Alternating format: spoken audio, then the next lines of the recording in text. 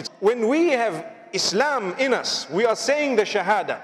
But if we are only paying lip service to it, I'm only saying it tongue, and I'm not worried about anything else. You know, adultery to be committed, it's done. Haram to be done, it's done. Cheating, deceiving, it's done. Anything else, it's done. And then I want to come and say, Allahu Akbar. Subhanallah. My farad might be fulfilled, but do you achieve the broader blessings when your heart is not even trying to give up the other sins?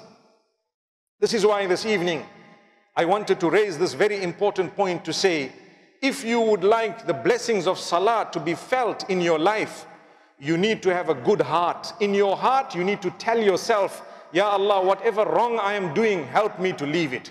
Whatever bad I am doing, help me to recognize it. You know, sometimes we are doing bad things, we don't recognize that we are doing bad things. Some people are involved in innovation and bid'ah sometimes. They don't recognize it because they did never think about it. They did not even look into it, and they don't even realize what I'm doing is wrong. So first we ask Allah, Ya Allah, grant me the ability to distinguish between right and wrong, and grant me the ability to stay on the right path.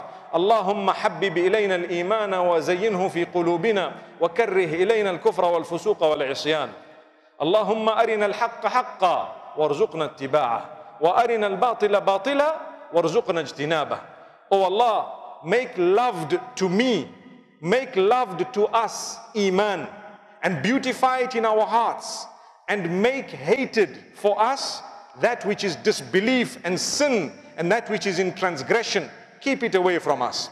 And the next dua, which we are taught by the Prophet sallallahu alaihi wasallam, oh Allah, show us the right as right and help us tread on it, and show us the bad as bad and help us stay away from it.